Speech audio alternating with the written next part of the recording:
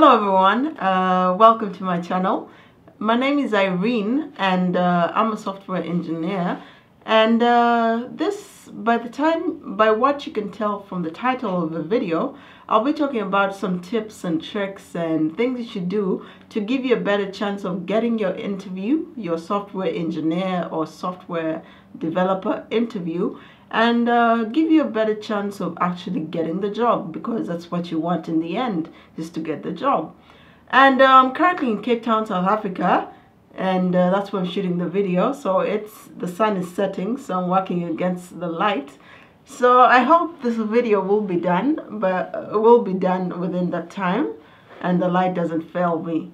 Okay, let's get started and let's get into it. So why I decided to do this video is when I was starting with my job application process or interview process, I didn't know much about these things. I just went in with a blank face, and this taught me some lessons along the way, and I thought I'd share some of those things and to help you if maybe you're in college or out of college and you want to get a software engineer, software developer or programmer kind of job, and this will give you a better chance and prepare you better and give you a higher chance of actually getting the job. These interviews come down to preparation.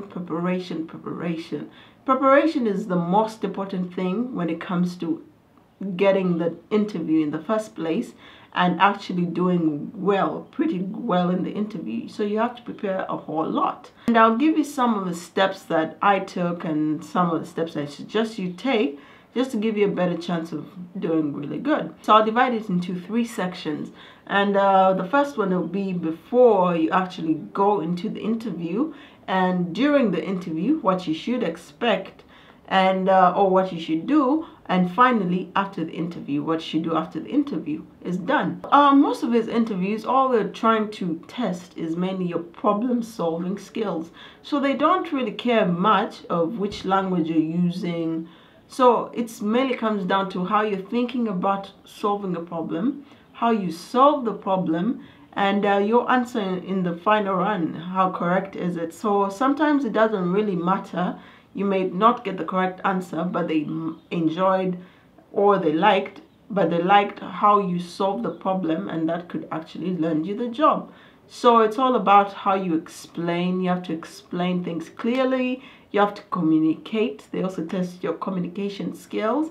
That's important. So you don't go straight into writing the problem. You first explain what you're understanding by the problem, and then finally you get to actually writing the code for solving that problem.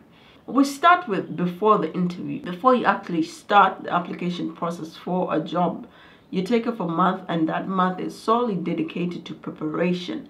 So it is a sacrifice because no good things come easy. So you must work hard, and that will definitely give you a better chance of doing well and build your confidence. It's all about confidence. Once you're confident, you can actually attempt even the tougher questions a lot better than if you were nervous and were anxious because you didn't prepare a lot.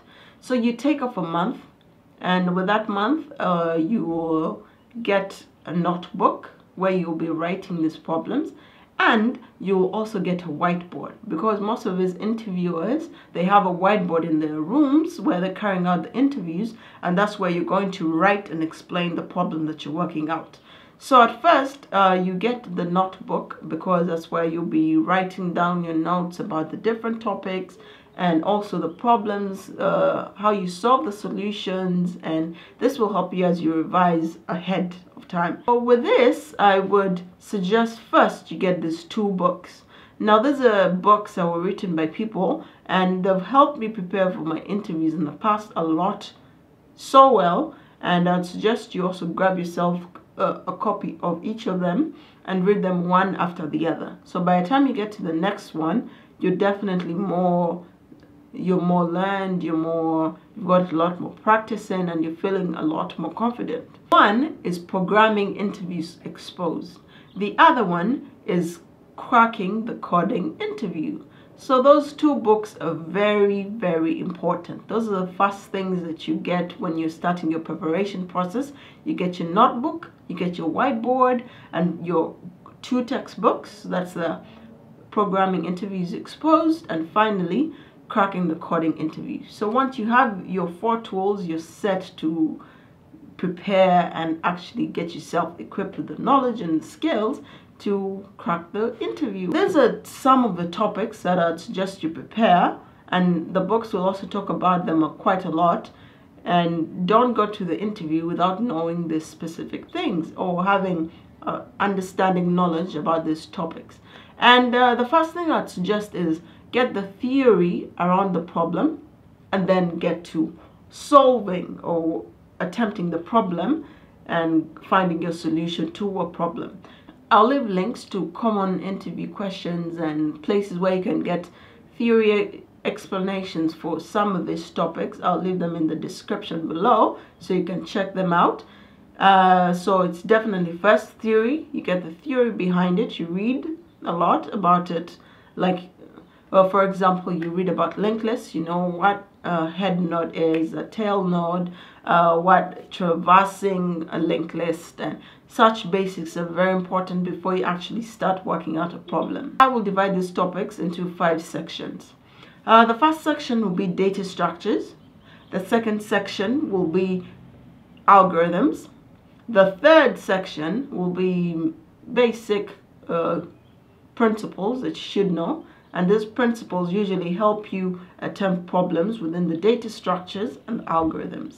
Then you'll also have number 4, your database knowledge. You have to have knowledge about databases. And then finally, you have to have some knowledge about networks. I'll give you some topics within each of these that you should know extensively. Get the theory first and then solve the problems. Number 1, you must know array lists, linked lists, and you must know your stacks, queues. Then you also have to know your binary trees. Number 6, you must know your hash tables. So with all this, it's mainly you first do your theory, you understand the theory behind it, why you choose to use them, and everything, all the jargon and everything around each topic. So you must know them. Then you solve problems after getting the theory understanding of the topic. 6, I ended with hash tables. So you must know those 6 topics to the core. And once you know them, you'll give yourself such a good chance of doing extremely well in your interview. Then we go straight over to the algorithms. Algorithms, you must know your sorts. So your sorts include things like insertion sort, selection sort, bubble sort, merge sort, and which other one am I forgetting? Let me see. And your quick sort finally. And these look like a lot, but once you actually get into it and practice them a lot, they will come so easy by the end of the whole preparation process. So you don't get scared at all. And then you also know your search, that comes your linear search and your binary search. So you know your sorts and you know your search. And then another thing you must know is your breadth first search. And then the next one is the depth first search. I've finished talking about the algorithms that you should know. And the third section is the concepts. And the concepts, the first one you must know is recursion. So like how I said before, theory, then how you solve problems using recursion. And these concepts mainly help you to solve problems within the algorithms and then within the data structures as well. So you have to know these things. And then the second one is the big O notation. So that is so important. And it helps you know things in terms of time complexity and space complexity. They'll either ask you these things, or if they don't ask you, you should still tell them how you're solving the problem in terms of the big O notation and how you're using recursion. Another thing is iteration. Of course, iteration is the most known method of solving problems, but usually after you solve iteration, if you've not suggested the recursion method, they'll ask you if you know anything about recursion. So that's very, very important. The next thing is bit manipulation. Another thing is design patterns. They'll ask you what are design patterns, how to use them. Do you know any of design patterns out there? So you have to know things like the singleton design pattern, and then the factory design pattern. So that's very important. And then finally, I would say the memory. And that you must know how much space, a specific calculation in memory, how much space it takes up. So that's key to know. And once you're finished with your concepts, of course, all in all, you must have your object-oriented design concepts all in place, and good coding practices, and you have to know how to arrange your code properly and write code neatly. And yeah, that's really important. And then once you've finished with that, you go straight to the databases. That's the fourth section, databases. So you have to know things like how to design databases. They'll ask you how to design a database, probably of a store, an online store. So you design how the database would look. So that's important to know. And of course, they'll ask you how to insert something into a table in the database, or how to delete something, how to update something. So you have to know your joins as well. The jargons are very important, so you know your database lingo.